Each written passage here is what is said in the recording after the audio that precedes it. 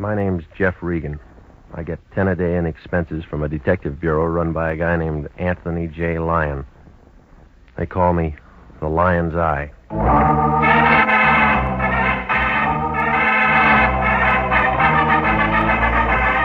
With Jack Webb as Jeff Regan, investigator, stand by for hard-boiled action and mystery and thrilling adventure in tonight's story of The Man with the Key.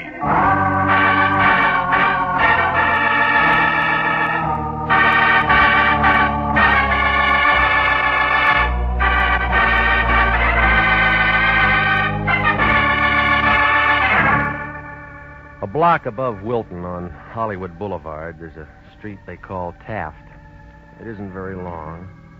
About 48 palm trees and a couple of bad sewers. It figures that the guy who laid it was nearsighted. He didn't see the hills 3 blocks away. Got kind of a tired look, like an old lady who's been moving furniture. There's a dirty gray apartment house on the right-hand side of the street. That's my place. 308. A low ceiling and a leaky faucet. A telephone that rings at the wrong time. It was last Monday night, about 11 o'clock. I was in bed listening to the party next door when it rang. It was the Lion. Regan, get your clothes on. That the way you sleep? You're going to be busy. We got a new client. Well, tell me all about it in the morning. Special messenger came to my place 15 minutes ago with a C-note. Any good? It was from somebody named Dora King. Well, who's that? That's what you're going to find out. I can see better in the daytime. She's waiting for you right now. Oh, yeah. At a place on La Brea called the Southerner. Should I take my banjo? Don't be funny. She wants to talk to you, so get over there. Well, what does she want to talk about? How would I know? Well, don't you ever check into things? That's what I pay you for. All right, where's last week's salary? You'll get it. When? As soon as I find out if your expenses were legit. Now get busy. That all? No, call me right after you've seen her. Why? I want to know what's what. You mean you want to know if she can afford more than a C-note? You're getting out of line. That's what they told Gypsy Rose Lee.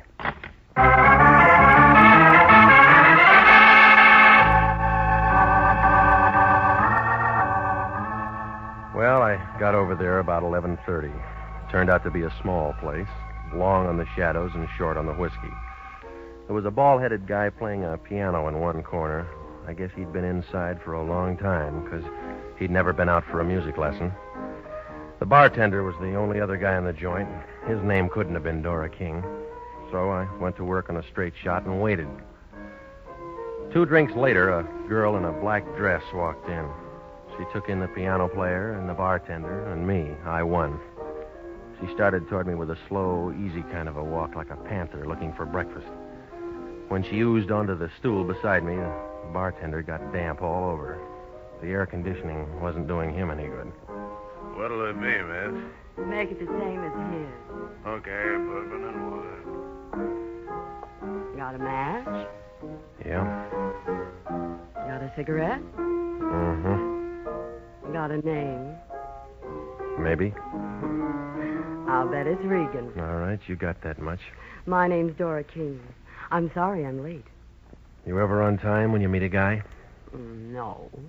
Your money, you can spend it any way you want. You always this nice to customers? I don't get paid to be nice. What do you get paid for? Have you got a story? I haven't had my drink yet. Hey, you. Coming up. I'm jet propelled. Here you are, miss. Hey, hot night, ain't it? You waiting for the weather to change? It ain't gonna change in here, brother. What's your first name? Jeff. I don't like it. Neither do I. I'm going to call you Regan. All right, let's start calling. Have you got a license? Covers up a hole in my wall. Have you got something that says you're what you say you are? All right. Here. The Lion's Eye. 6 feet, 170. Brown eyes.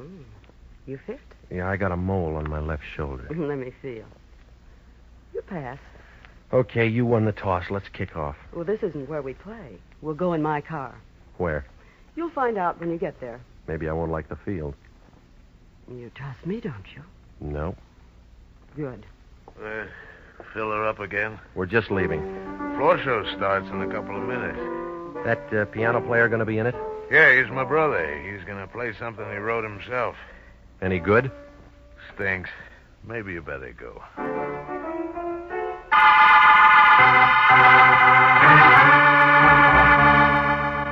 Well, the bartender was pouring himself 4 fingers of rye and about a fingernail of water when we walked out of there. We climbed into a big Nash convertible, parked in front of the place, and headed for Santa Monica Boulevard.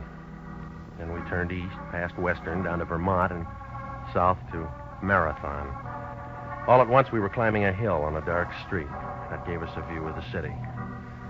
20 years ago, a real estate broker might have had something, but now it was just an old neighborhood with a sad look, like a toe dancer with a short leg. Nobody said anything, and I was beginning to have a feeling that maybe she'd forgot her compass when she slowed the car down.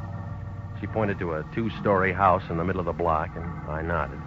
Then she shoved the car in second and spun around the corner and came to a stop. I got out and walked around to let her out. She didn't move. End of the line. Short fare. Time for you to go to work. What kind of work? The white place back there, 3936. You saw it? It came through. It's a boarding house. I already got a room. On the 2nd floor, number 10. Knocked twice. Prohibition's dead, lady. There's a man there. His name's Bender. Ben Bender. That'll wake him up. He's expecting you. You're quitting? My job's finished. You're the new help. Well, what do I do? He'll tell you. That all? One thing more. Come here. Yeah. Part of my fee? That's extra. I don't generally get tipped. Just for luck. You act like I'm going to need lots of it. You are. When do I see you again? You don't. Goodbye, gorgeous.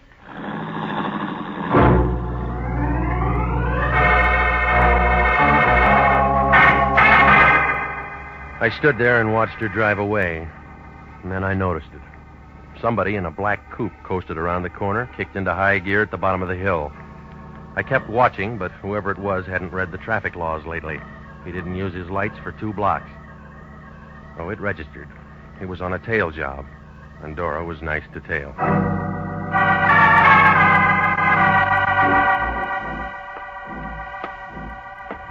.3936 Marathon. Inside, it smelled like stale beer and rotting wood. Room number 10 was at the top of the stairs. The door was already open. A thin guy with a hungry look was sitting on the edge of the bed. He was all bones. He didn't get up when I came in. He just kind of looked at me, and his eyes were full of water. All of a sudden, he pulled a bandana out of his pocket and began coughing. You're sitting in a draft. All my life. You Regan? A girl with warm lips said I'd find you here. Thanks for coming. Sit down.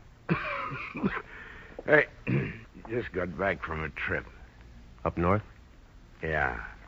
Sanitarium? State said I needed a cure. Did it take? What do you think? You're still coughing. The doctor said I could go. Even give me a going-away present. $10 and a suit of clothes. It was a bum rap. That's what they all say. Who I am? Ben Bender. Big Ben Bender. Hmm? Does that mean anything to you, Pilgrim? Must have been before my time. Yeah? How old do you think I am? I'm out of practice. I look 60. And I'm 45. That's what 7 years in the sanitarium will do. You ought to get a specialist. Already got one. What's his name? You. No, I'm only an intern. You'll do.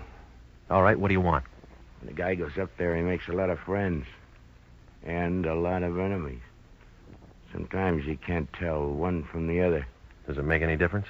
Big Ben don't trust nobody. No, what about that girl? Dora? Forget her. Her job's done. That's what she said.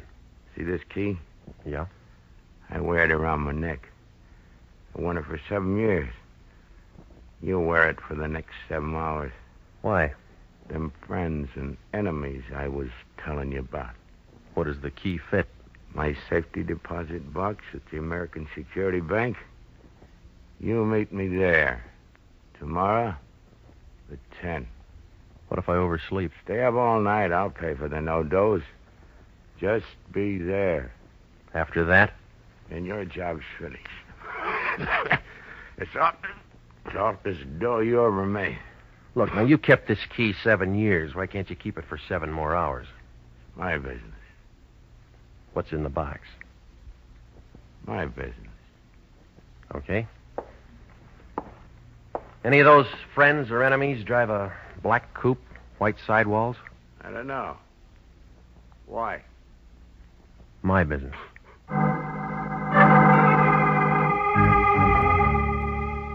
I left him sitting there. He looked as happy as a sword swallower with the hiccups. Well, I put the key in my coat pocket, but it felt hot, like a dynamite stick with a short fuse. If Big Ben had been holding it for so long, somebody else might want it. Maybe somebody who drove that black coupe. Well, I went out the back entrance, walked down an alley, and doubled over 5 blocks to Vermont. I stopped a cab, and I had him take me over to the Lyons place. It was 2:30 in the morning when he opened the front door. He was wrapped in a bathrobe big enough to keep all the silkworms working overtime. What do you want, Regan? Information. You been drinking? I've been working. What kind of work? Well, I got a key. That all? That's what they say. Who's they? A con named Bender. Ben Bender? That's right. I thought he was doing a long run up in Quentin. Well, he's out now. Where does Dora King fit? Taxi service. She took me to Bender. He gave me the key. Let me see it. All right, here. Safety deposit box. That's right. Nursemaid to a hunk of metal until tomorrow at 10. What then? Well, I meet him at the American Security Bank and turn it over to him. Well, do it. Now, look, Big Shot, this key's hot. What makes it hot? Whatever's in that box. What's that? How should I know? Find out. You got the key. You got the client. Now, just a minute. Somebody waves a green back at you and you think it's a rainbow. That's enough. Oh, stop it, will you? It's another bum client and you know it. Let me worry about that. If Ben held that key for 7 years and won't hold it now, he's scared. What's he got to be scared of? Somebody else who wants in on the So play. what? I'm holding the key. That makes me the clay pigeon. You're getting paid for it. Just be there tomorrow at 10. Alive.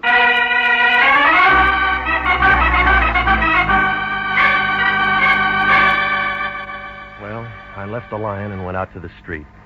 Nobody was there. I hailed a cab, and he let me off in front of my place. Nobody was there. I opened the front door of my apartment. Nobody was there. It began to feel like a good bet for the Lonely Hearts Club. It was a good feeling. I sat up all that night waiting. Nothing happened. I felt about as popular as a bald-headed chorus girl. Nobody made a play. It was 5 minutes to 10 when I pulled into the parking lot next to the American Security Bank. The car next to me was a black coupe with white sidewalls. It could have been the same one that tailed us the night before. But then I figured there's a lot of cars in L.A. like that. But I leaned in and I looked at the registration. This one belonged to a guy named Al Spandy, who lived in Van Nuys. I wrote the address down and walked into the bank. The guard in a blue uniform waved me downstairs to the safety deposit boxes.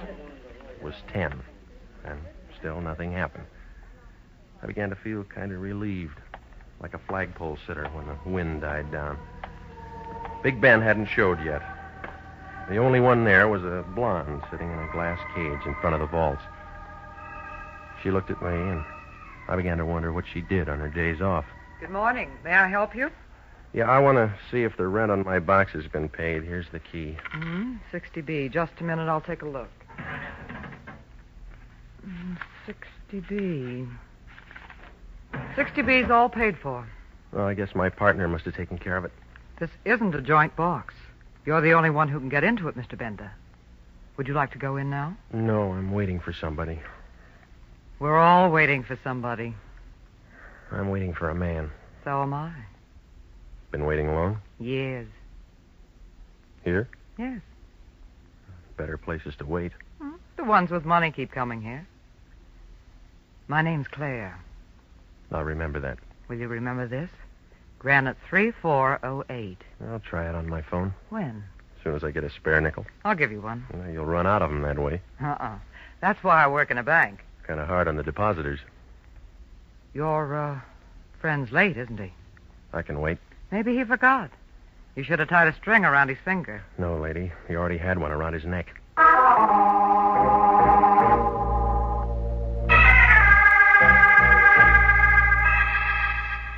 Well, she went back to copping nickels, and I sat down in one of the plush chairs and waited.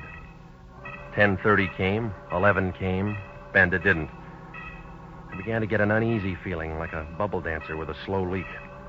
At 11:10, I couldn't take any more waiting, so I left to head for Benda's place. Outside the bank, a thin guy with a sharp head was hawking papers. I slipped him the nickel that the blonde had given me, and he handed me a Daily News. I wanted to see what a horse named Larry R. had done at Belmont, but I didn't get beyond the first page. Benda's picture was there, right next to Governor Dewey's, only Ben wasn't running for office. They found him in his room full of bullet holes. I guess he finally got a cure for that cough. I took my car out of the lot and headed for home. I mixed myself a tall one, and I was just getting to the bottom of it when a couple of guys kicked my door open. Regan? Yeah. I'm Lieutenant Anderson, homicide. This is Sergeant Pinelli. Hi. Don't you guys believe in knocking? My knuckles are sore. Nice stuff. Well, help yourself. It's out in the kitchen. Don't drink on the job. Pinelli? Me neither. You boys should have told me you were coming. I'd have called some girls. Not on the job. Pinelli? I got a wife. All right, Regan, find your hat. What for? Well, you want to look nice. We're going downtown, you and me and Pete. Right, Pete? Right, Andy. No, it's too hot there. We thought of that. We'll give you a nice, cool place, won't we, Pete? Sure will, Andy. You got a warrant? No, we just figured you might want to tell us why you did it. Did what? Tell him, Pete. Knock off Ben Bender and burn his feet. You're out of your mind. Now, Regan, we know you saw Bender last night. We know you got out of a car on the corner and walked up to his place. We know you were the last one to see him while he was still alive. You got a witness? Pretty one. A girl told us. Oh, you're trying real hard, Anderson, but you haven't got anything. If you were the last one to see him alive, you're the first one to see him dead. That's how we figured. Did you figure on a guy named Al Spandy who drives a black coupe? I never heard of him. And how about a dozen other hoods who knew Bender? Now you're trying hard, Regan. You haven't even got a foundation. We got the whole building. It'll never stand up. We'll see. All right, you tell me why I did it. You private eyes get folders on bank jobs. I get them from Charles Atlas, too. Bender was in on an $80,000 heist 8 years ago. He went up for carrying a concealed weapon, but the money was never found. You know that the Imperial Bonding Company's offering $5,000 for the recovery of that dough. A lion. Don't make any dates tonight. You're not going to be available. All right, the lion will tell you I was working on a case when I saw Bender. Oh, we already talked to the lion. Well, what did he say? He says he hasn't seen you for 5 days. You are listening to the story of the man with the key, tonight's adventure with Jeff Regan, Investigator.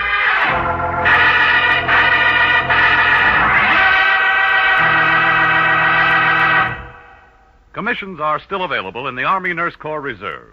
If you were a graduate registered nurse between the ages of 21 and 45, you may be eligible for a commission in the Army Nurse Corps section of the Regular Officers Reserve. These commissions are still available, and those who meet the high standards and qualify may elect active or inactive status. Those who request inactive status will continue with their civilian nursing duties but stand ready to serve in time of emergency. Nurses who elect active duty become commissioned officers in the regular Army. If you believe you qualify for a commission in the Army Nurse Corps Reserve, apply to the Adjutant General, Washington, D.C. And now back to the story of the man with the key and Jeff Regan, Investigator.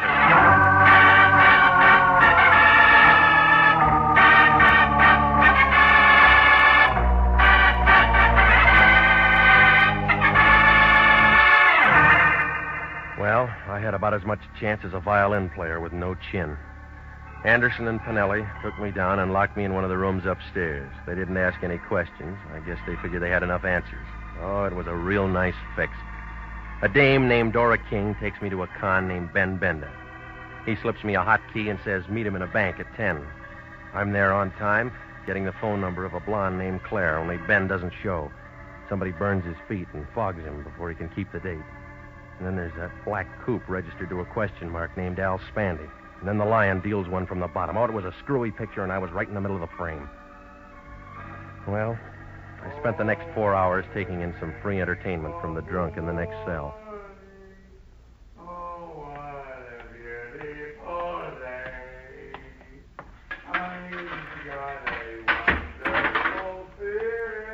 Okay, Regan, on your feet. Bastille Day? You're sprung. Well, I was getting tired of the floor show anyway. Try and make it Saturday sometimes. That's our big night. Or if I bring a date? got a phone. I got a phone. My wife. That guy ought to be at Ciro's. Where do you think we picked him up? Regan, I'm running out of patience with you. How many times have I told you to keep out of trouble? Why didn't you tell him I was working on a case? I went to a lot of trouble to get you out. And you went to a lot of trouble to get me in. That was easy. Still got that key to Bender's safety deposit box? I got it. Tomorrow morning at 10, you're at that bank getting into the box. You're crazy. It's in Bender's name. I'll teach you how to spell it. I won't do it. Homicide might like to know you got that key. Now, you listen to me and we'll both make dough. Where I'd be, I couldn't spend it. If the $80,000 from the bank job Bender pulled happens to be in that box, like I think it is, Imperial Bonding owes us $5,000 reward. I don't like it. You owe it to the company. Now, listen, you. Bender was knocked off for this key. Whoever wants it might make another try. Nobody knows you got it. Well, I'll give it to you, and nobody will know you got it. Regan, I'm giving you a chance to straighten yourself out. That's right. What do you mean? I feel stiff already.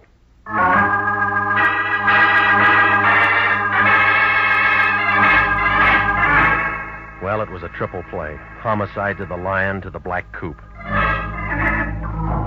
I went home to wash off some of the jailhouse Lysol. When I walked in the front door, I had company.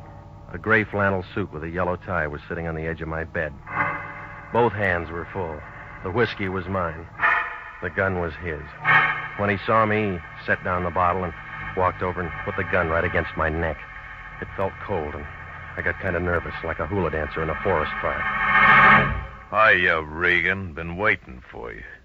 You like my liquor? I'm a rye drinker myself. Well, bring your own next time. That ain't being sociable. You weren't invited. How could I have been? You don't even know me. You're Al Spandy. You drive a black coupe. What'd I have for breakfast? Egg, and it's all over your tie. You look hot, Regan.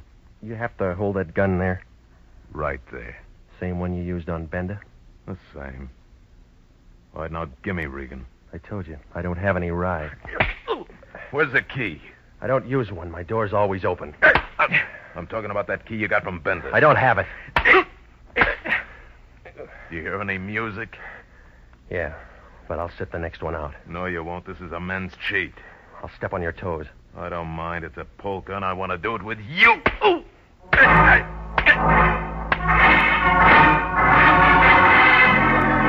Oh, it was a long dance, but Spandy didn't get tired. I knew I wasn't going to last the evening out. And then I saw Dora King standing in the doorway back to Spandy. She was taking everything in like a Hoover vacuum cleaner on a dirty rug.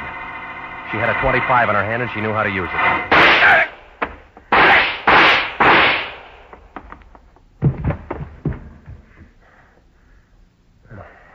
Thanks for cutting in, lady. I had to do it.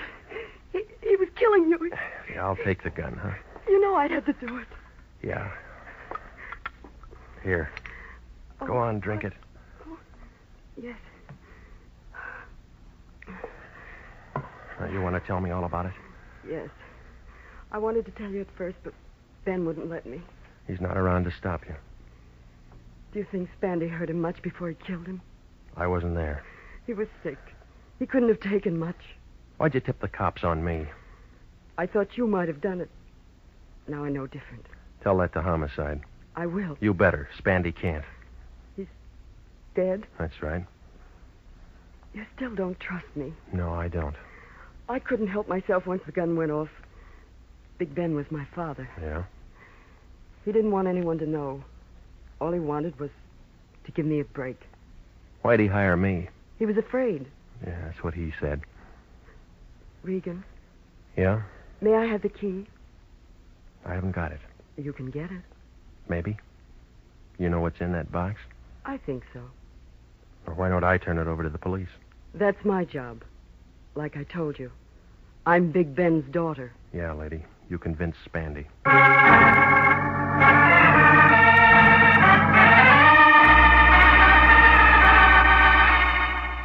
Well, I called Homicide, and Anderson and Pinelli handled it. We all wound up downtown. It didn't take them long to find out that the gun Spandy used on me was the same one that killed Big Ben.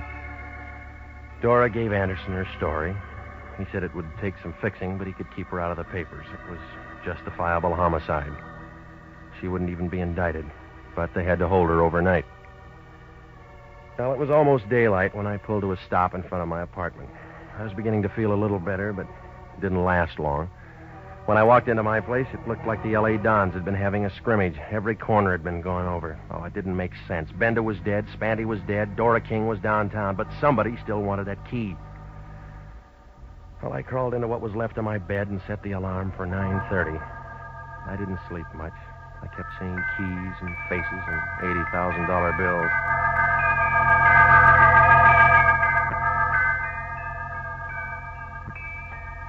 Ten o'clock the next morning, Granite 3408 was still sitting behind the same desk near the same safety deposit vault.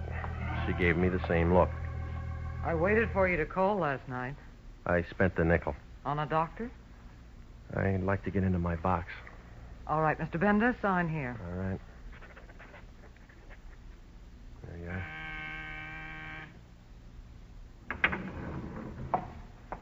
This way. Looks like part of the new freeway. One thing about a vault, it's quiet. So's a tomb. We're alone. Yeah. Well? All right, sunshine, open your eyes. My box number is 60B. That can wait. I can't. Easy, baby. You'll set off the alarm. You and I can make a great team, Bender. Now, you know my name's not Benda. What is it? Regan. You and I can make a great team, Regan. Is that what you told Al Spandy? Why bring up a dead issue? What's your deal? You got Bender's key, I got the bank's key. You need both of them to open up the box. It's good so far. Go on. Oh, there's $80,000 there. Let's not let it go to waste. Big Ben waited 7 years to open that box. Look what happened to him. I waited just as long as Ben. And 7 years is harder on a girl. How'd you work it? Ben and I had a great plan. I was the cashier Ben heisted. Only I just gave him a bag full of paper. The real dough's in his box. Well, that's the safest way. Keep your money in a bank. Yeah. Mm-hmm. And when it cooled off, both of you go in and pick up the dough together. That's the way it was supposed to work, only Ben was dumb enough to get himself picked up and tucked away for 7 years. Oh, you made real good partners. Nobody trusted anybody. I trust you. That why you went through my place looking for the key last night? Girls got to use their head. Besides, you might have been home. Ben and Spandy are dead. And we don't have to worry about either of them. The money's still here. And we got the keys that'll open the box. Can you add that? Yeah? What's the answer? About 20 years. What do you mean? That bonding company will see that you get the full load for grand larceny. You wouldn't turn me in. Don't make book on that. You and I'd make a great team, Regan. We can't lose. That's what USC thought.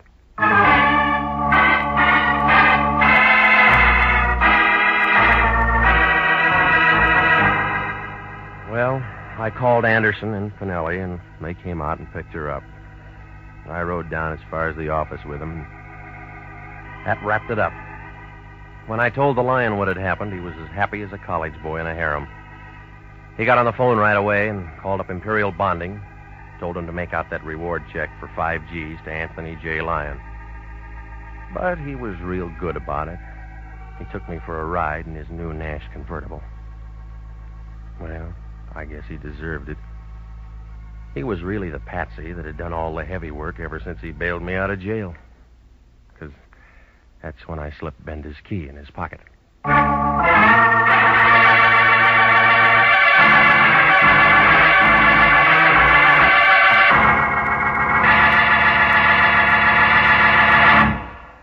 Jack Webb is featured as Jeff Regan with Herb Butterfield as Anthony J. Lyon. Jeff Regan, Investigator, written by E. Jack Newman and Larry Roman, produced by Sterling Tracy, is heard each week at this time over CBS. Tonight's cast included Ken Christie, Yvonne Patey, Marvin Miller, Paul Frees, and June Martell.